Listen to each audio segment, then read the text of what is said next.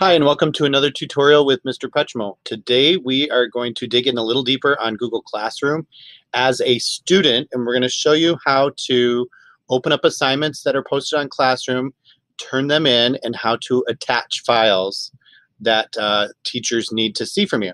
So we're going to start out on our Google Drive window, and I'm going to make sure to zoom in so we can have a nice large view.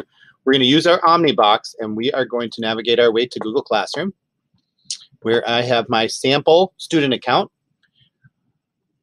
Trevor TikTok is his name, and he belongs to the Social Studies Grade 6 classroom. So we're going to open up that classroom, and we start off on the stream. There are 3 tabs at the top: the stream, classwork, and people. And we can, under people, we can see everybody who is in on the class. This is just my sample class, so we don't have any other students in here, just my Trevor TikTok student. But we can navigate our way to the classwork tab, and this is where we're going to find our 3 assignments. Now, we already presented on Google Meet, so if you'd like to watch that one is a different video on my webpage. But we're going to open up the Social Studies 6 assignment. This assignment was assigned, and it is due March 27th. We can see that here. There's also another spot that's really handy for due dates, and it's on the stream. Go back to the stream and look at the upcoming. It will show you all of the assignments that are due this week, and then if you want to, you can see them all right here with this button. So, nice little feature. So we're going to go back to Social Studies 6, the first assignment, and here is my assignment. So I'm going to open up this Google Doc, and Google automatically renames the doc for me. Now this document is shared with my teacher automatically. So my teacher has access to see everything on this document. And that is really a great thing, because the teacher can share like pre-written questions and I can fill them in. Or I can write my paragraph, assignment. I cannot type today. Slow down, Mr. Pechmo. I can write my paragraph assignment here. So when you're done with your assignment, you can just close this tab. Remember, Google automatically saves, so it's a really nice feature. And let's go back to our Google Classroom.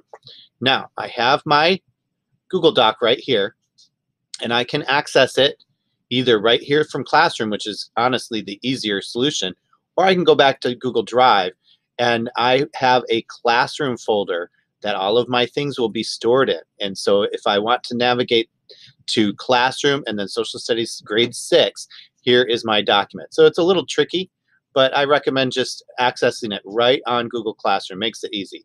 Some teachers are not going to give you that option. If you see an assignment 2, there's no attached post. So that means I'm going to have to attach that. But let's do one thing at a time. Let's go back to our first assignment. Let's double check our work. Yep, my paragraph is good. I'm going to close that out. And when I'm done, I am going to view the full assignment. Once you go to view a full assignment, then you'll notice I have a turn in button, and I can turn it in here when I am all done. So I'm going to go ahead and turn this one in. It takes just a moment. And now my assignment is turned in. If I go back to my classwork and try to open that document, watch what happens. I still can open it and see it, but I can no longer edit, because Google has transferred temporarily the ownership over to my teacher. So now I can't edit it, which kind of locks me out. I can still view it. If you decide you want to make a change to it, or if you want to add more to it or write a better paragraph, what you're going to have to do is come back to the assignment and go back to view assignment, and then you'll have to unsubmit it. If I unsubmit it, that is going to give that document back to me. So then I can go back to classwork and open it back up, and now I can edit. That button is gone, and I am allowed to edit my document.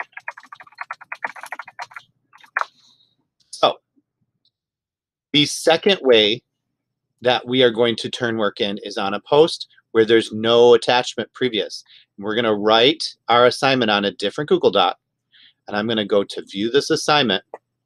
And this time, when we are ready to add our work, and this works for Google Docs, Google Slides, Google Sheets, Google Forms, I'm not going to mark it as done yet because I have no work attached, and my teacher will not be able to see my work. Before that, I have to add a Google Drive file. Now, I can go right down here to create new.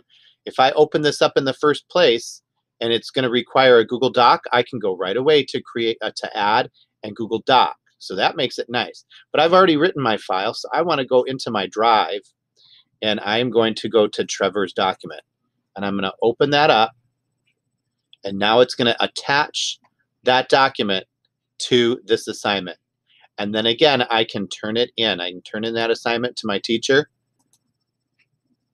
and my work is all turned in. And go back to my classwork, and I can click on assignment 2 and see that it's turned in. And I can go to assignment 1. Oh, that one's not turned in yet. I don't have turned in over here. I have the word assigned. So I'm going to go back to that one and turn it back in. And now I can check both of those items off my list and feel good. Now it's turned in, and this one's turned in. So we are all caught up with our work. Now, when you go back to your stream, notice your upcoming, it's all done. So this upcoming tool is really useful.